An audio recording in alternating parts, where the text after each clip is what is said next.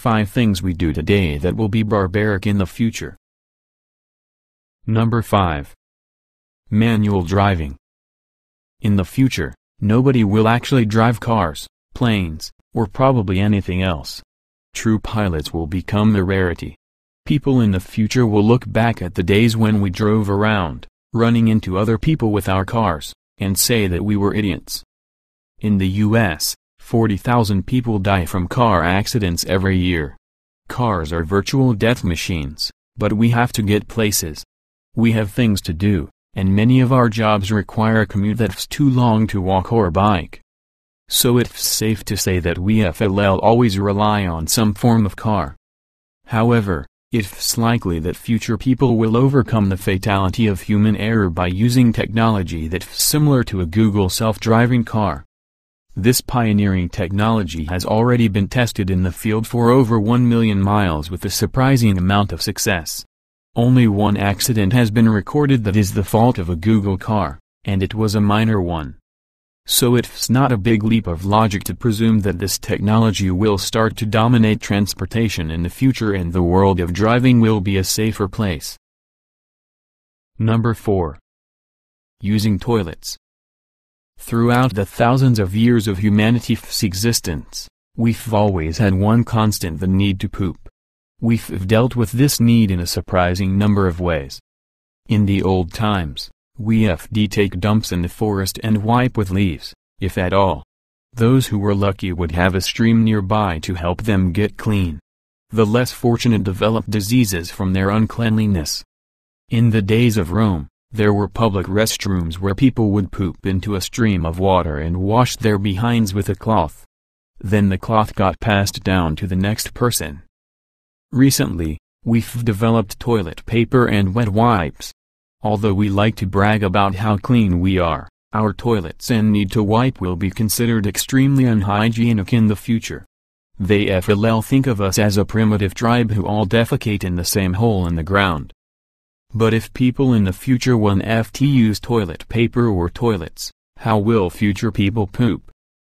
It's a mistake to assume that they FLL even poop in the first place.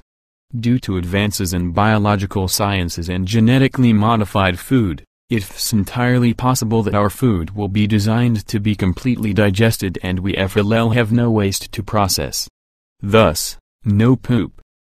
Even more likely, future toilets will be designed to do the whole process automatically for us. Thus, we FLL have no need to ever touch our own poop again. Number 3. Labeling based on gender. Currently, our society is in an uproar about gender.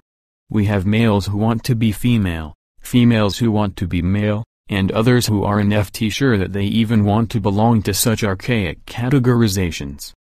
We have arguments over which gender gets paid more, which gender is more entitled, and all the other problems that go with labeling people into two camps as though we're pitted against each other. In the future, it's likely that this problem will be a thing of the past. Through gene manipulation and advances in surgery, people will be able to modify their bodies as they see fit. The days of arguing over gender will be no more. Concepts such as male and female will become meaningless. That's not to say that we FLL be sexless, but gender won't divide us anymore because anyone will be able to become anything, whether that's a multigendered person or a female turned male. Number 2. Governing with a two-party system. In the medieval ages, kings and queens ruled different parts of Europe. Now we look back at them and realize how wrong they were for letting unelected officials regulate every aspect of their lives. Today, we have democracy, a gift from the Romans and the Greeks. Yet, despite all our success with it, we still act like children with our two-party system of Republicans and Democrats. Whether our recent elected presidents are Republican or Democrat, they always do the same thing: increase debt, decrease liberties, and lie about anything to sound nice. Einstein said that insanity is doing the same thing over and over again and expecting different results. So why do we continue to elect the same people from the same parties and expect different results, like hoping that the economy will suddenly improve or that the endless wars will suddenly go away? Number 1. Fighting a war on drugs. In the name of justice, we imprison many people who take illegal drugs. We say that we're helping society by ridding it of lowlifes. Over 70% of America's current criminals are in prison for non-violent crimes, and over 50% are in for drug-related crimes. The majority of drug users take one of these four substances: marijuana, cocaine, methamphetamine, and heroin. Marijuana is a little kid's drug when compared to many drugs that don't require prescriptions. Anyone who's used both alcohol and weed can testify to the fact that alcohol is the more dangerous substance. Yet one will land you in prison and the other one FT. Cocaine is a stimulant that increases energy and alertness. Think of an extreme version of coffee. Methamphetamine decreases appetite, induces a feeling of happiness, and increases energy. It's often used in pharmaceutical drugs for people suffering from obesity. Heroin is often used as a painkiller. Many patients receive it as medical care and become helplessly addicted. Yet, despite the harmlessness of these four drugs, the possession of these substances can and commonly does ruin thousands of lives because of our harsh laws against them. As we can already tell by the level of sympathy for marijuana and other drug users, the war on drugs will end someday.